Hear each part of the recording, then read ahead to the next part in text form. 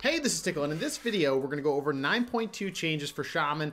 9.2 has been in development for so long that you might not know all the things that are changing as they've been coming out in like trickles, and sometimes there's a big update. So let's go ahead and run through it for all the Shaman specs. We'll cover PvE, PvP. This won't cover absolutely everything, like, oh, how do I upgrade my conduits? Yada, yada, yada. We can do that separately, but this is the TLDR for Shaman. So let's jump into it. Number one, I'll put these links down below, but Wowhead has a few different, you can see 4 different tabs, but has a few different resources that you'll be able to see all the different changes. So let's go ahead, Shaman in general. 2 things you need to know. Ghost Wolf. We're getting 2 new forms. One looks like an injured dog, and it makes me feel kind of bad, but I hope that maybe they'll tweak it right before the release. But Spectral Lupin and Spectral Vulpine. Lupin, whatever. Okay, overall, that is pretty cool. I'm glad to see that they're opening up to bringing in new Ghost Wolf forms. Some probably purists will stick with that Ghost Wolf, but so be it. I haven't seen the dances for these either. Every time I've gone to test those, they haven't been there. Next up, Frost Shock damage is increased by 40%. Now this mostly impacts Enhance, because Ellie gets nerfed like later. We'll talk about that. But specifically for Enhancement Shaman, this doesn't really, it's not nerfed, like Hailstorm wasn't compensated, like nerfed, anything like that. So this is actually an overall buff for Enhance. Buffs Hailstorm, our AoE build in Mythic Plus, is overall a pretty good thing. And Frost Shock is even more of a filler due to some other changes for Enhance we're going to be talking about. Overall, the TLDR of this whole update, Enhance gets a huge amount of buffs. Ellie doesn't really get touched very much, and Resto Shaman gets pretty cool tier sets. And now, well, and I should have said that Ellie is now this permanent elemental pet. Builds are going to be pretty interesting. But that's the TLDR overall. Now let's go ahead and keep moving as quickly as we can. Chain Harvest. Venthyr ability now grants Maelstrom per target hit. It can hit 5 enemies, and it can hit 5 allies. So per enemy, per target hit when cast while in elemental specialization. They're trying to make Venthyr more appealing, but I still don't really think that it's the best thing. I think for Enhance, really the legendary that you get with Venthyr makes this pretty good, because Chain Harvest's cooldown goes way down, especially with spreading of Flame Shock now with Lava Lash. Elemental Conduit, Venthyr Rune Carving now also reduces the cooldown of Chain Harvest by 1 second when Flame Shock critically strikes. Like, okay. Splintered Elements, Necro Rune Carving Power now increases haste by 10%, was 8% for 12 seconds. So this is a buff of time and the amount of haste. A lot of people are putting on their tinfoil hat, probably, and running sims and running simulate and tests, and saying that Enhance is going to be baller as a Necrolord. And you'll see some other things that we're going to go over of changes that I kind of get it, because the spenders are going to be a huge part of the damage, much more than just the Wind Fury like proccing damage for PvP, and in general the Storm Striking in PvE. Now Unruly Winds chance to trigger is now 15 to 50% based on item level, was 20 to 35. So as we get the item levels of these conduits increased, we're going to be able to get more benefit. So this is a buff to Enhance. Ding, ding, ding. Magma Fist Conduit. Again, critical strike chance went from 12 to 37%. Now it's 15 to 25. Sorry, now it is up to 37. It used to be max 25. That's also a good thing. Lava Lash getting basically a 12% crit chance buff at the end of the conduit eye level. This is the biggest one. By the way, this has all been about Enhance, really, and that's the overall message here. Focus Lightning Conduit. Damage or healing is increased now from 5 to 12% per Maelstrom stack versus what used to be 1 to 4.5%. This is huge. This is a huge buff for Enhanced Shaman. This means, and if you're maybe not as familiar, this is a conduit that if you have 5 stacks of Maelstrom and you use a lightning bolt, it's instant cast, and this made it increase the damage by 12%, 4.5 times 5 stacks of Maelstrom %. So almost 25% increased damage on your spender. Now it's 5 stacks times 12, 60% increased damage on your spender. So this is going to be very big, especially with your tier sets and the other builds you can do. I have some videos on that in the channel, but Elemental Blast is going to blast kids in PvP and in PvE. It is going to be pretty satisfying to play. So this is a huge buff for us. And then Chill to the Core, chance to trigger is now up to 72%, which used to be 35. So huge. This might be played. I'm not really sold on this one, mainly because it was basically Frost Shock, basically has a 72% chance to trigger Maelstrom stacks for you. Maybe that's good now, though, because you want a ton of Maelstrom procs, right? You want a ton of Maelstrom so you can keep using the spenders. So let's keep moving. Elemental, and then these are the other changes, and then Elemental. Like I said before, Frost Shock got buffed by 40%, so keep that in mind. The first change for Elemental is Ice Fury now causes your next 4 Frost Shocks to deal 225% increased damage. It used to be 300. This is a compensating change for buffing Frost Shock. Basically, what they said when this change originally happened was fundamentally, Ice Fury and your Frost Shocks will do the same amount of damage because of your Frost Shock buff and this adjustment. Fire Elemental has had mana cost abilities reduced by 90%. Basically, this is because of your tier set. You're basically going to be able to have a permanent Fire Elemental or Storm Elemental, and what was happening was the mana of your Elemental was running out because it would be up forever, so it's just spending mana, runs out, just stands there looking dumb. Sorry, looks cool. Storm Elemental, talent Wind Gust now lasts for the duration of the Storm Elemental. It used to be 30 seconds. This is also good because the duration of the Storm Elemental is now pretty much infinite if you do it right. Now, for more enhancement changes, Frost Shock, Flame Shock are no longer on a shared cooldown. Thank you, Blizzard. These two abilities were on a shared cooldown, and they were that's almost the only abilities in the entire game that were on a shared cooldown. That doesn't happen very much, and it was very weird and awkward that enhancement had this. So this is a great quality of life change, even though overall damage profile kind of minimal. But it makes it so you will basically always have a button to press now. Previously, you had to make some decisions, and that just overcomplicated things. Crash Lightning mana cost is reduced. So they basically had some mana reductions here, and that's because people were running out of mana well, whatever. They just needed to make that adjustment. So that's fine. Lava Lash mana cost, yeah. And then the other thing they did, if you Lava Lash a target with Flame Shock on them, Lava Lash will now spread Flame Shock to up to 3 enemies nearby. Huge. Flame Shock spread. Great. We love it. It makes it so maybe Fire Nova will be viable. Something that people have been wanting since the beginning of Shadowlands and the introduction of that talent. If all enemies in the area are already affected by Flame Shock, it will refresh the duration poggers. Feral Spirits no longer show up under your unit frames totem timer slot. This is to prevent too many spirits. Basically, with your 2 set and your 4 set, you're going to be spawning wolves all the time. Because of that, you're going to have so many that you can't store them under your nameplate, so they've removed that. That's fine. Ice Strike, the talent, and Sundering talent can now properly cause the Flame Tongue weapon damage effect. Not sure why that's a huge deal. Let me know in the comments below. Ice Strike and Sundering are no longer able to be used while disarmed. Thanks, Blizzard. Thanks. Overall, those are the changes. As you can see, Shaman, Resto, where are you? They're nowhere to be seen. There's other things we can talk about there, very small. So let's go ahead and talk about the tier sets. Tier sets, if you're an Elemental Shaman, rejoice. You get a permanent pet for your first time ever in World of Warcraft history. Your 2 set, remember your tier sets are going to be a big part of the reintroduction of them, I should say. It's going to be a big part of this patch. 2 set for Elemental Shaman is while your Storm or your Fire Elemental is active, your Lava Burst deals 20% increased damage. And you gain Lava Surge every 8 seconds. So more procs, hooray! Lava Burst increased damage, hooray! That's big, especially because you can get permanent Fire and Storm Ellies, which is, okay, then all your Lava Bursts are going to be doing more damage. So keep that up. Keep that in mind. The only awkward thing here is you might say to yourself, well, Tiqqle, when I'm using a Storm Elemental, I'm not using Lava Burst very much. You will have a different video on this that I've been waiting to put out, but you have to mix, to be able to get a permanent Fire, an Elemental out without using Skybreakers, you basically will have to use some Lava Bursts in your rotation, because the Lava Burst, as you'll see, will extend the duration, and you need that. So you will have to filter and awkwardly use Lava Bursts while Storm Ellies are out if you want it to be permanent. Does that make sense? Maybe not. But let's keep going. The video will explain it when I put that out very soon. Now your 4 set.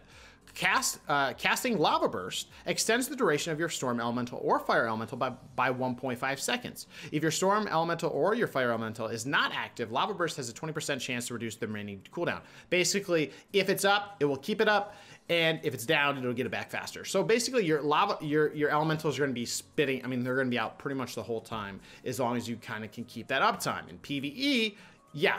I'm talking, you can literally, with Storm Elemental, get 20 stacks of Chain Lightning build, and then if you recast the Storm Elemental, you keep that buff. So let's say, for example, you keep your Storm Elemental up for 5 minutes, right? I'm throwing it out there. And you have your 20 stacks of casting your Chain Lightnings, giving you increased cast speed. Let's say you're about to run, your Storm Elemental is about to despawn, but you can use the ability again because the cooldown has been been reset. The 2.5 minutes has passed. If you resummon your Storm Ellie, you will keep those stacks of your increased cast speed, and it will refresh the timer, which is awesome and a cool way to min-max Elemental Shaman abilities. So that's the 2-set, 4-set. Enhanced Shaman, your 2-set spending Maelstrom Weapon has a 3% chance to stack per stack to summon a Feral Spirit. Now you might say to yourself, well, Tiqqle, a lot of spenders for using Maelstrom Weapon. Seems like you're going to have those a lot. Well, you are, and they're going to do increased damage because of the buffs we just talked about. And so you're going to be spending and trying to build, spend rapidly. So you are going to be literally vomiting Feral Spirits out your face, and which is pretty cool. Now, it only lasts for 9 seconds, which isn't the full duration of normal Feral Spirits here, which is 15 seconds. But it's going to be pretty cool. Now, you will be able to mix this. You think about it, okay, they're spawning. Well, if you use the talent, which makes your Feral Spirits give you a buff, Fire Dogs, Ice Dogs, Lightning Dogs, they will modify your abilities and give you further buffs. It is more RNG, but it could be a pretty cool way to play, and you might see some RNG times when you get a lot of stacking of the same wolves, which is pretty cool. Now, your 4-set is your Feral Spirits. Attacks have a 20% chance to trigger Stormbringer. Stormbringer, by the way, increases the damage of your Storm Strike and resets the cooldown. Now, this is very, very, very important. The combination of all this is has great synergy with the Enhancement Shaman build, and it will satisfy some of the things that people have been complaining about. Number one, I don't have a button to press. Well, between the Flame Shock, Frost Shock, decoupling that cooldown, and the 2-set, 4-set, you are going to have so many spenders to spend, things lighting up on your bar, and dogs vomiting out of your face that you're going to have a shitload of buttons to press, and it's going to be pretty satisfying. The other thing is, with this kind of build, the focus, in my view, will go away from Doomwinds, and it will go to Witch Doctor Wolfbones, which will further power this machine that will be the dog machine. You build your Maelstrom, you spend it very quickly through your talents, through your rotation. So it's gonna be really cool. This is extremely satisfying, I have to say. Unlike, sorry, Elemental Shamans, but unlike Elemental's build and rotation won't be changing very much. Enhances will. I don't see elementals, like the legendaries are not going to be changing too much. I think single target you'll be using the on Earthshock, get for, an instant cast Lava Burst. Wind Speakers? Yeah, thanks. Wind Speakers, Skybreaker could be potentially possible to keep up the elementals, as well as keeping your Flame Shocks critting a lot. So I see that being the same. Enhance is going to be different. You're going to either use Lava Actuators, or you're going to use, probably most people are going to use Witch Doctor Wolfbones in here as well. I think that covenant-wise, I think it's going to be generally the same covenants you've been focusing, for these, but we'll have to see. Now, to Resto, finally, something for Resto Shamans out there. Can we hear it in the chat? Resto Shamans 2-set, Heal the Soul. Your critical strikes increase the critical chance of your next chain heal by 2%, stacking up to 50 times. Now, critical heals include your totem pulses. That's what I haven't tested this out actually, but someone did tell me like your healing stream totem, your crits will actually give you this stacking buff, which is really cool. Your chain heal, which I feel like has been largely neglected in PvP realm for some time, and in even PvE, your chain heal crits reduce the remaining cooldown on one of your totems by 2 seconds. Your healing stream totem, your healing tide totem, your mana tide totem, your spirit link totem now also cast chain heal when you drop them. Pretty cool. Awesome, because you are stacking crit anyway. And to be honest, this is going to be really fun in PvP. That's where I think this will be very interesting and something new that brings a new flavor to PvP shamans. Because you could use a chain heal build in PvP, and if you're getting this kind of rolling, if you get reduced cooldowns on your healing stream, your healing tide, your mana tide, or spear link, those are all critical cooldowns in PvP, particularly healing tide. If you start shaving off seconds on that, it's already down to 1.5. Wait, if you get that down to 1 minute, that's a pretty big deal, especially RPGs, huge deal. So it's very cool. Also, if you think about it, your critical heals, you know, you think about in PvE, you know, healing rain, you start critting your entire raid group. This could have a kind of an amplifying, cool cyclic effect that I think, similar to Enhance, has that elemental, kind of has it with the elementals being spun up, and there's like kind of a loop there that you're trying to get through. A little bit different though, because you'll be able to maintain those elementals so much. So that's the tier sets. Lastly, let's go ahead over a few other PvP only things I want to call out. Number one, solo shuffle brawl games. I'm very disappointed that this is not a ranked version of the game. It seems that Blizzard is slow rolling it a bit, but at least there will be war games for solo shuffle. This is the solo queue that you've been hearing about. I'm a little disappointed that it's just not all just done, but it is what it is. Now, in terms of PvP, the only change for Resto Shaman is the root effective Earth Grab now properly counts absorb damage when determining if enough damage has been taken to break the root. I don't think that's going to be, like, I don't think people are going to worry too much about that one, but worth calling out. As well as these changes, which I'm going to have a different video talking about the PvP only stuff. But down here, there is a nerf to Enhancement Shaman and their healing. It's going from, it was reduced by 20% healing in PvP. Now it's about 30% reduction. Now, I'm not freaking out about this. I've heard some people get kind of frustrated. I'm not going to lie to you. I don't think it's a nerf at all. I think that this is actually just it's just adjusting for the scaling of the game. The healing actually probably was getting ridiculous and is scaling much higher and much faster in terms of healing than damage. And I think that now that everyone's going to have much more main stats, much more secondary stats, a much more health pool, that they're just adjusting for scaling. So I'm not really too worried about this at all. We've seen Word of Glory go through this as well, like getting nerfed with their talents and all this stuff. I think this is just, you know, we're going to get 30 more item levels soon. 30, 40 more item levels soon. And because of that, they have to make these adjustments. So I'm not really worried about it at all.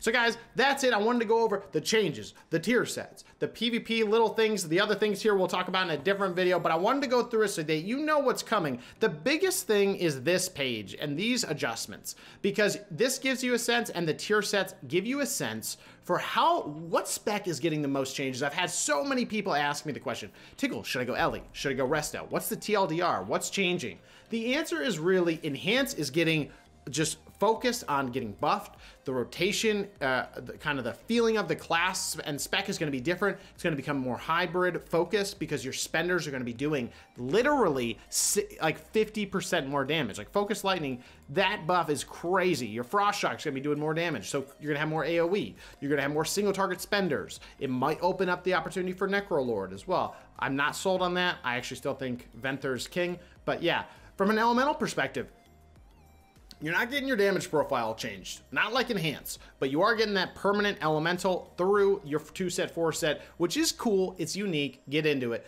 The other thing is Lava Burst is getting buffed while you have those puppies up, while basically getting some more Lava Burst surges. In my rotation test in that separate video, I literally could not press any other button in the single target rotation other than Lava Burst, which some people will say is boring. I like it. I like Lava Burst. I want it to do more damage. Make this 100% increase. Try me. Let's go.